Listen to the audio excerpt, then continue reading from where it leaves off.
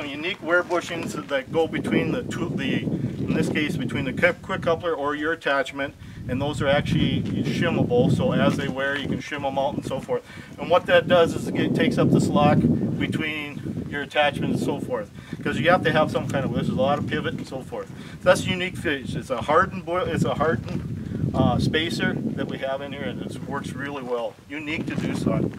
Some of the new features in the Interim Tier 4, we changed some of the bushings within the boom. We've always, when we come out with a new model, you try to make some improvements. When you look at your quality reports, they made a change in the bushing and the attachment. You've got the what they call, it's a bushing with, if you look at a golf ball, it's got little dimples in, and that's kind of like the bushing. It's got dimples in. What the benefit of that is, it holds the grease and the debris. If there's any debris, it'll go into those little dimples and so forth. Plus the grease will stay in there longer life. We still recommend the usual service, but there's been an improvement where little grease a little less often, it doesn't hurt it. As you go up the stick, on everything above the 300, we have centralized greasing. You can see the grease right there.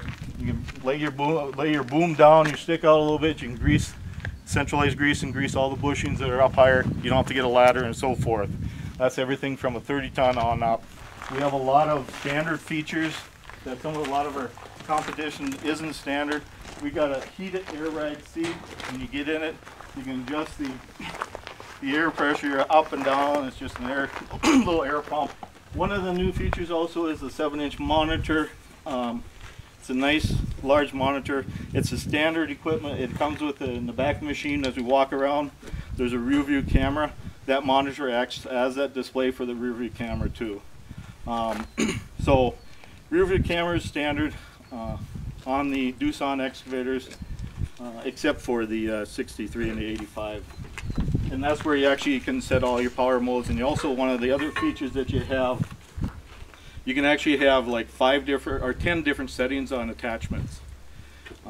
5 settings for one-way hydraulics, 5 more for two-way hydraulics. And with those settings, which is a nice feature, is if you have multiple tools like a hammer or something like that, you can actually set them up to where if you, like a packer would take different flow, different pressure. So when you switch hydraulics, you just go in there and select which attachment you have on there, and you're ready to go. Comes standard with AC, heat. Every excavator above the 300, they pulled out, when they went to Interim Tier 4, they went with the hydraulic heat exchanger radiator. They pulled it, separated it.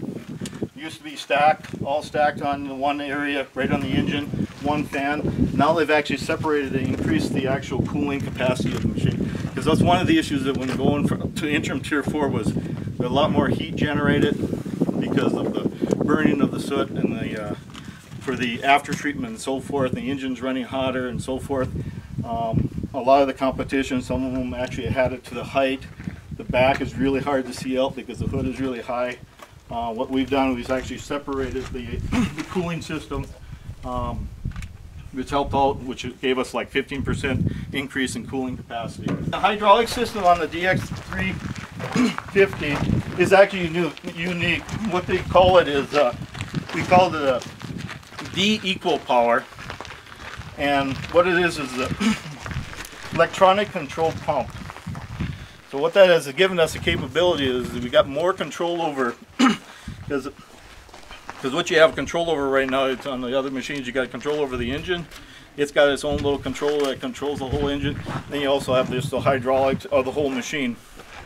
With the D equal power and the electronic control belt, now they've actually can program the hydraulic system. There's a few more air, pressure sensors and so forth that's interfacing, so when you move the joystick it responds, the pump responds, so you're actually getting the hydraulic flow and the pressure when you need it. So it's improved on productivity and just performance and so forth. There's been a lot of improvements. We've done some testing on this particular machine and with operators that aren't from Doosan or anything, and they're really impressed with how smooth the machine is, and great improvements on the fuel efficiency with our testing we found and so forth, as much as 10-15% over tier 3. We did some testing up against our competition on fuel economy, and we've seen ranges from 3% all the way up to 24% over our competition. We also, with this machine, like I was talking about the power modes, you've got the economy and standard, power plus. Ran some trenching tests. When I say we run some tests, we actually trench for 20 minutes, and there's 2 operators, like I said, aren't from Doosan. They trench for 20 minutes, so it's more of a real world application. You see the soil when you guys are digging, it's really tough. And I've seen some numbers with comparing economy mode to power plus mode. I've seen some numbers as 23% improvement in fuel economy. And you got to understand, you're going to sacrifice, because your RPMs are lower and your hydraulics aren't good, you're going to sacrifice some productivity, but what I've seen is only like a 6% decrease in productivity going from economy to power plus.